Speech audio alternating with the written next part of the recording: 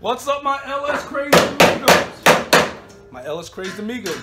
It's your boy Terry, speaking from the garage shop once again. Here to offer you some more big bang for the buck product and info. Yeah, what's up? You know, I put a video out, I guess it was last week, about the T-56 transmission, and I got a lot of questions about it. Most of the common asked question that I got about it was, you know, Terry, how do I go about decoding the T-56, because I would like to go out and buy a used transmission, and how would I go about knowing what engine, what car that transmission came out of? So what I'm going to do today is we're going to go over where I keep my transmission, and I'm going to show you exactly what numbers you need to look for, because there's numbers on the transmission, and the certain numbers are important. So let's go on over there and we'll check it out. Let's go. Now this is my T-56 transmission, 6-speed, that came out of a 2002 SS Camaro. To decipher what kind of car this came out of, there's a couple of numbers on the transmission that you should be aware of. You got a tag right here, and you have a tag up here. Now this is the metal tag that's on the T-56. It has all its information of the transmission. It's kind of hard to see, especially when they're old. They kind of rub off, and all that. You got to get like a steel wire brush and clean it off. And the number right here is 1386020. Now that number should match the tag that's up here. And if you look, 1386020. This is the main number that we're going to talk about to tell what kind of car this transmission came from. Now I want to give a big shout out to one of my subscribers named Bill.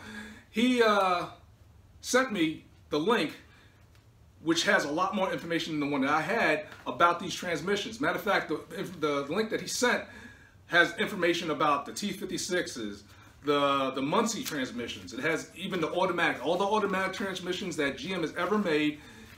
I'm gonna what's called this link that he sent me, General Motors transmissions. This is like, it's like the Bible for the transmissions, and I'm gonna put this link in my YouTube channel along with the video.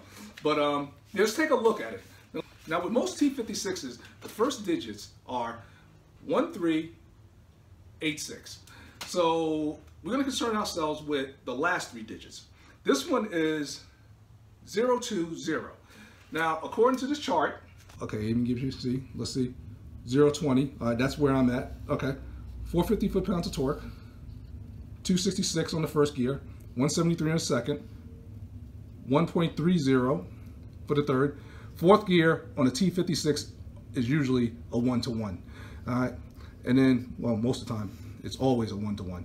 All right, and then you got your 0.74, you got your 0.50, and like I said, a 26 spline input, 27 spline output. That's good information to have, because like if I do run with this transmission, it'd be nice to know, because like I said, that first gear is a 266. That means that I could put a 410 or even a 433 gear in there. So this is a good resource to have, and I want to say thank you, Bill, for sending this to me. Much appreciated. And so now that's how you could tell what transmission, or should I say, what car the transmission came out of. At this time, I want to say what's up to David. David, listen, I got those flap discs and those cutoff wheels. My man works at 3M. He sent me a little gift package, wanted me to try them out. They work great. Solid. If ever you're in the neighborhood, let me know.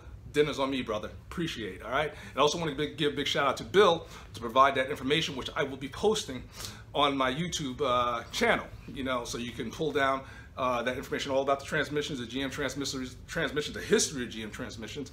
It's a good resource to get, so definitely pull it down and print it out and keep it in your garage shop, all right?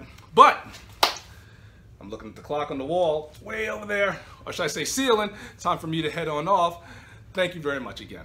I really appreciate all the love, all the interest, and everything that's happening here. It's a beautiful thing, and if you got a video that you want to see, and if it's in the budget, let me know, and you know how to reach me, because I am not a hard brother to find. But for now, it's time for me to head back off and get cracking on this 67 Chevelle, which it don't look like much progress is being made, but there is tons of progress being made. So, as always, please, as always, be easy, and I'll catch you guys real soon. Take care.